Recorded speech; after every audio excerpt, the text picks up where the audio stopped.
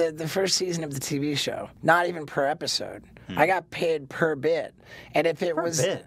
So if they cut your bit out, you don't get paid? Right, I guess so. That's kind of fucked up. They like pit you guys against each other. And if it was if it was really high impact, like dangerous physical, stunts, they calculate I got $500 per bit. No way. Right, and that's if it was like super dangerous. Look, you had like a 10% chance of dying in this bit. I'm gonna kick you a couple hundred extra bucks. Right. Well, if it was like just a sight gag, like a low impact comedy where you're not in danger, then it was $200. That is honestly fucked up because they're promoting you, they're encouraging you guys to endanger yourselves. Yeah, of course.